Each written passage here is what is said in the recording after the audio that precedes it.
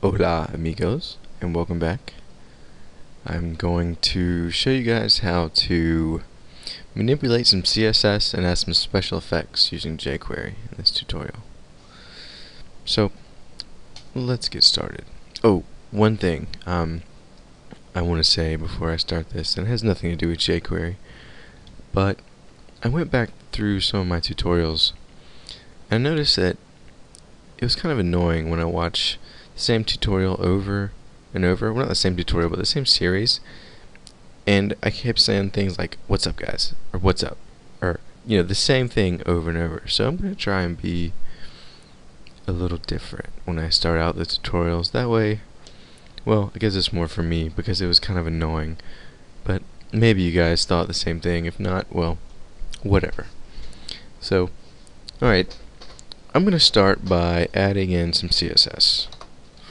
Say style type is text, CSS, close that, and then I'm going to add a class to the anchor called test, and I'm going to give it a property of having some font weight of bold.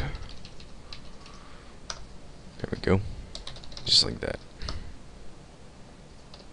And you can see how Dreamweaver helps you out with CSS. It's really nice.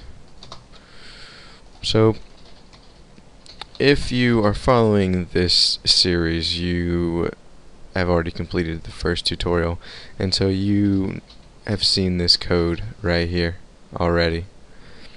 And so I'm going to go ahead and I'm going to delete the snippet from the last tutorial, and I'm going to add in something called an add class call to the script. So here is how we add a class to an anchor without having to actually go inside of the anchor and type in class. So since we got a test, it is test. So this is sort of an alternative to doing things like this. Class equals test. So that's how you add a class in jQuery. I'm going to save that. I'm going to run it so we can go check it out. There we go. See, you could tell that that it turned bold. And we can also remove a class using the remove class call, just like this. So whenever the document's ready, we added a class test to this anchor element, and as soon as we added it, we also removed it. So I'm going to go ahead and run this again so you guys can see that what should happen is this bold should turn to regular type. There we go. And it did exactly that. The next thing I want to show you guys in this tutorial is in jQuery there's a lot of different effects that are very easily added to the document object model using jQuery.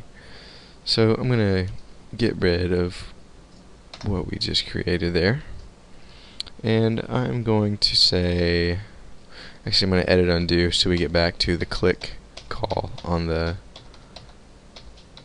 there we go. So you can do the same thing. You can edit undo if you've been following me and come back to this click call on the anchor, and I'm going to leave the event .preview default because what's going to happen is we're going to click on this jQuery text and we are going to make it go away by using the hide effect. So I'm going to say this .hide, and we're going to slowly hide it. Whoops. Just like that. So what this is saying is it's saying this, which means this anchor method, since it's inside here, saying this dot hide slow.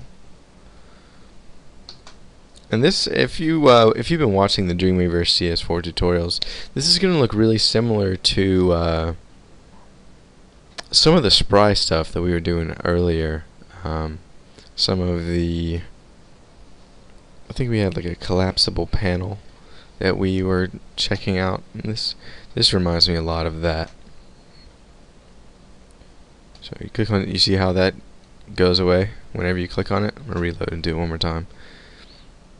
Whenever it's clicked, it just hides. So that's just one effect that is available inside of jQuery. I'm going to go to jQuery and see if we can find some other ones. If you noticed, I'm looking at Steve Nash's YouTube channel. And actually, Steve Nash is a pretty funny guy. You should check out his YouTube channel if you have a chance. But I'm going to go to the jQuery documentation, and if you're going to start following these jQuery tutorials, this is a place where you're going to want to spend a lot of time, because there's a lot of really in-depth documentation on jQuery that really help you out, and it's free, and that's awesome because you can go here and you can look at all of this stuff. But for now, I'm just going to click on Effects, and you can see like there is a lot of, well, not a lot, I mean there's about 10 or 15 different effects, but you can see that hide is one of them. I'm going to click on hide, and you can see that here's the target.hide, and it should show us the different different ways that we can hide it, like slow or fast. But I don't see that, so I'm kind of disappointed. But go through this. Oh, here it is. The string's fast and slow right here can be supplied, and you can actually give it a time, it looks like. But this is sort of continuing an introduction to jQuery, and continuing an introduction to what we can do with jQuery. So now you know how to get to the documentation, and you've had a little more exposure to how to manipulate, how to add classes to anchors and to div tags later on.